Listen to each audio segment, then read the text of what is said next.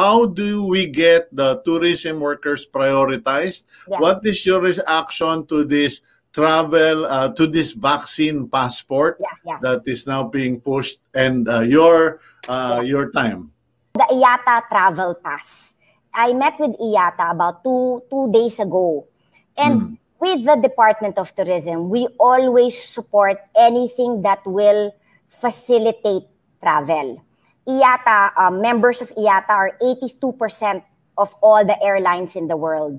Ang sa IATA naman, it's Singapore already is on board, and I think 20 airlines are already on board with this IATA travel pass.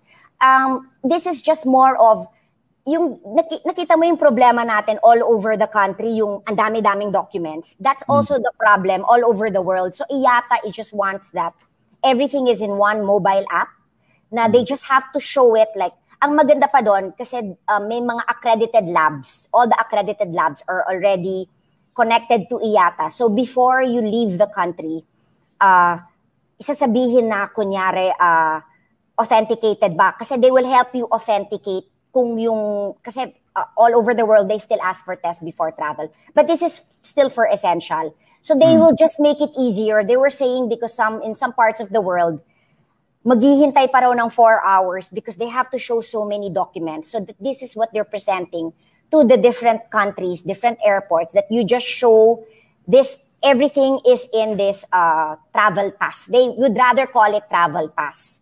So, but it's really also, the requirements are also dependent on what the country of destination is asking for. Kung kailangan ng swab or gonna test before travel. But the important is, it's also ease to facilitate travel. Kami naman, a lot of people are asking, ano yan, gusto mo na magbukas? And then I said, you know, we have to be, may travel naman ngayon, but it's all essential. But we have to already prepare, di ba? We have to already be there. I always say naman, when people are asking me, do you want foreigners to come in? Well, at this, we want the foreigners, the tourists to come in when the time is right. But we already have to prepare. Hindi naman pwede yung papasok na yung mga turista tapos hindi natin alam ang gagawin natin. Di ba, Sito? Yung, hindi naman yung big defensive palagi.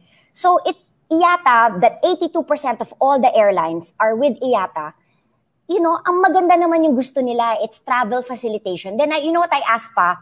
Nako, baka may privacy yan, issue sa privacy. They don't keep it. They only need it for that particular time para madalian yung traveler.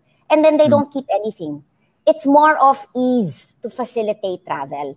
But, you know, gano'n naman the DOT, we always want, I was listening to Congressman Ronnie Ong, and pareho kaming, we want kasi travel to be easier.